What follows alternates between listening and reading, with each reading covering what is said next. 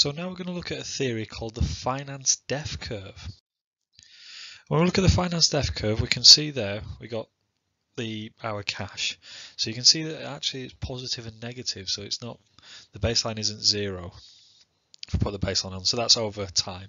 How long, we don't know. That's kind of one of the main issues and fun things about the finance death curve. The time's not always a guaranteed. And then we can see there that we do actually have a positive and negative aspect of it.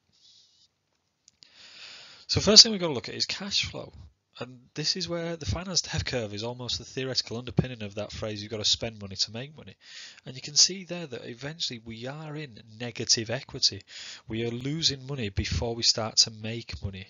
So there's a lot that it will cost, such as the setup machine, the setup, the supply chains, you have to make a few prototypes, see if it works, test it out, still paying all your staff during this point, etc.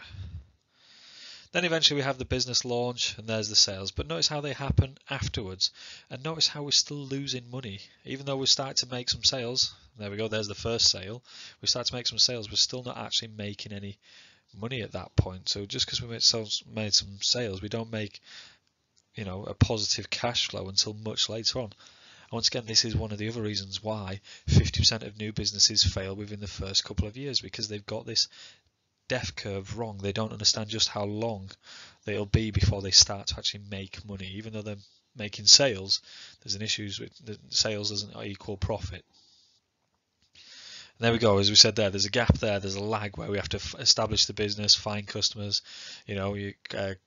credibility before reliability, etc. So how do people know that you're the company to trust, etc.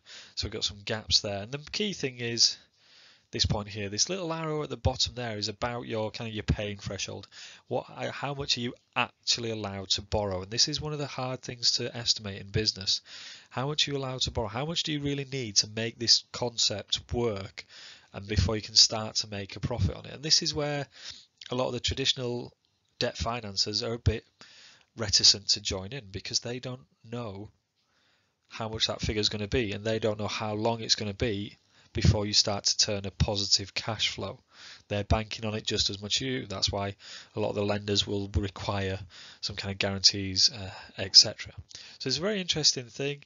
As I said, it's great that it's all there, but the key, the crux of it is at what point are you going to start to make money, and where's your paying threshold? How much are you going to lose before you start to make money back? And that's one of the key things about the financial death curve.